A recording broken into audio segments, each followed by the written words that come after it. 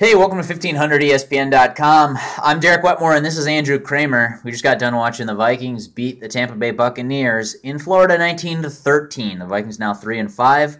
Kind of a winnable game next week, too. Might be 4-5 heading into the bye. Things starting to turn up. But we'll talk about all that at a later time. For now, we want to talk about this Vikings win. Teddy Bridgewater, kind of that late game drive that was important for the Vikings.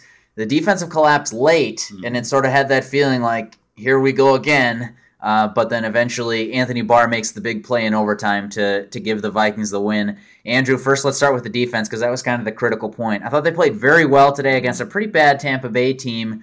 What was your thought, though, when they gave up that scoring drive late? Oh, I did. I think one of my tweet was basically it is Fox re-airing the Bills game because really it was kind of the same way it was unfolding. It started with Vincent Jackson down the seam just like Sammy Watkins last Sunday. You thought, oh, here we go again. They're probably going to end up losing this game or at least getting a field goal and sending it in overtime like they did. But for people that said this defense was the same as last year just because of that Bills ending, clearly haven't been paying attention this season because Anthony Barr did what this defense has done all year that they couldn't do last year, and that's force turnovers and make plays. Now, obviously, that didn't happen in the Bills game, and so that's why it was easy to write that this defense is the same as last year. Well, really, they weren't, and we wrote that for 1500ESPN.com that basically we realized that the personnel is different on this defense. The scheme is different, Derek, and you saw on the other side of the ball, Leslie Frazier's Tampa 2 scheme was giving up some yardage, but an anemic Vikings offense was only able to put up 10 points going forward in the first beginning of this game before they came back. Yeah, the Bucs defense was very happy to give that 9-yard check down. Yes. 3rd and 10, the Vikings were able to pick up a lot of what I would call maybe garbage yards.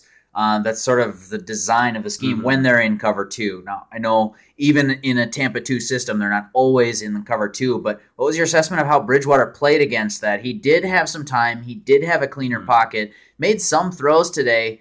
Still clear that there are some mistakes that you're just going to have with a rookie quarterback, but what was your overall assessment of Bridgewater's day? Yeah, Bridgewater was eager to point out after the game that his sack numbers have gone from 8 in his start against Detroit to 5 against the Bills to 1 today. Well, that's also a product of the defenses you're playing. In this front, while they do have Gerald McCoy and they did sign Michael Johnson to a huge deal, they're not providing the kind of pressure that Detroit and Buffalo was. So Teddy, in turn, obviously with an offensive line that was playing better, they were able to only limit 1 sack to him, and he was able to stand back there. But you're still seeing the rookie accuracy and the rookie decision-making. You are seeing some head-scratching decisions from him and some throws that are just off target where the fundamentals and the mechanics of his throws just aren't there. So there's obviously some room to grow with him, but they're able to get the win against a despondent Tampa Bay team that was 1-5 going into this. So Joe Berger fills in at right guard today. John Sullivan was able to go after he cleared concussion protocol. He played center, and then Berger slid over to fill in for Vlad Dukas, who wasn't able to go.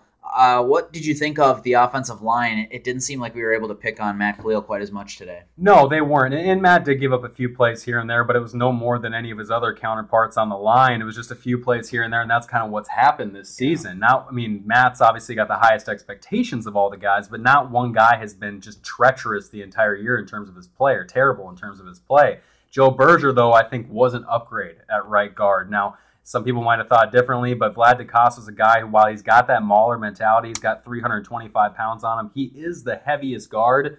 He was inactive today, and he really, when he was in, he wasn't the kind of guy that you needed in pass protection. I thought Joe Berger was a lot more consistent in that aspect of it. But with the Vikings offensive line, like I said, they were able to give Teddy some time. It's just you need to keep developing this. And as we said during the game on our Twitter accounts, they wanted to sit Teddy Bridgewater this season. That's something they wanted to do this season, but they can't. So they have to go through and they have to live with the ups and downs of a rookie quarterback. And right now you have the weapons on offense. Jerick McKinnon has developed into a great running back weapon so far. We're kind of finding out he's not a flash in the pan, and really this running back committee isn't a committee. And Matt Asiata has been pretty much phased out outside of third down roles. But with Teddy, like I said, you're going to need to continue to go through those growing pains. And fortunately, they were able to come out with a win for the Vikings standpoint. They got a couple of nice plays, too, from receivers. Jarius Wright makes a nice catch on the final drive, is able to strength his way out of bounds. I don't know if that's a verb, but I just made it one. No, we'll use it. Jarius Wright with a nice play. Cordero Patterson, a couple of highlight reel catches. Greg Jennings getting involved in the action.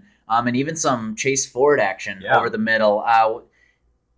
Teddy Bridgewater got some help today, it seemed like. What did you think of the Vikings' overall offensive performance, even though they weren't able to score that many points against us? Yeah, I mean, for a receiving group that led the league with 16 drops after 6 weeks, they have picked it up the last 2 weeks. I mean, Greg Jennings had that one where the ball was thrown a little high. He kind of one-handed it near the sidelines. You thought he could have caught it, but the ball was high from Bridgewater. Yeah. So there were some plays like that. Another overthrow to Charles Johnson where Charles could have stopped that route down the seam, and maybe they could have connected for a huge score there. There are still some plays where the Pistons aren't all clicking with this passing offense. Yeah. But you are seeing, like you said, some receivers that are coming up that names you weren't even expecting. Charles Johnson getting a lot of snaps in that split end spot. So they are kind of trying to divvy up the receiver snaps. Cordero Patterson gets involved with the jet sweep. So you are seeing some contributors come through, but it all starts with the quarterback, and obviously all starts with the offensive line. So those first 2 steps were good for them. They were protecting the quarterback.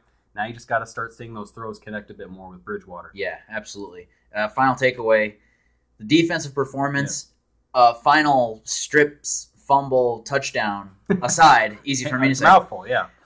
That play aside, which obviously was a huge game-breaking play and won the Vikings the game, what did you think of the defensive performance against Mike Glennon and really a Tampa Bay squad that has not done that much this season? Well, no, we're seeing a defense in Mike Zimmer's that's coming together more, and they're kind of looking like what Mike Zimmer wants them to look like in terms of starting up front with the defensive line's physicality. I mean, I think 4 of the 5 sacks that they got came straight from the defensive line. Barr added that 5th one in there. But basically, you're seeing it start up front where they were getting after Glennon, hitting him on throws, not letting him get comfortable back there. And Tampa Bay's kind of a weak offense to begin with. But if you throw it up to their receivers, they got tall targets. So we saw that happen a couple times. But Captain Munnerlyn gets his first interception off of a jump ball against a 6'6" receiver. Imagine that, yeah. It was impressive to see. So you're seeing these pieces come together for a Mike Zimmer defense that was not looking like this to start it out week 1, but they are now. Bad ball from Glennon on that one, I think. Mike Evans and Vincent Jackson, very physical, but still, you got to give the Vikings credit where credit was due. We'll have all of this stuff on the Purple Podcast too. If you're not listening to the Purple Podcast yet, I don't know what you're waiting for. Some great analysis on the Vikings. Andrew Kramer and I host that twice a week.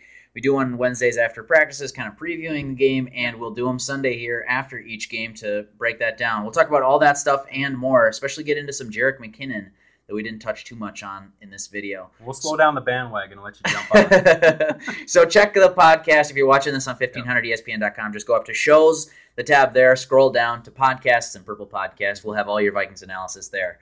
For Andrew Kramer, I'm Derek Wetmore. Thanks for coming to 1500ESPN.com. We'll catch you next time.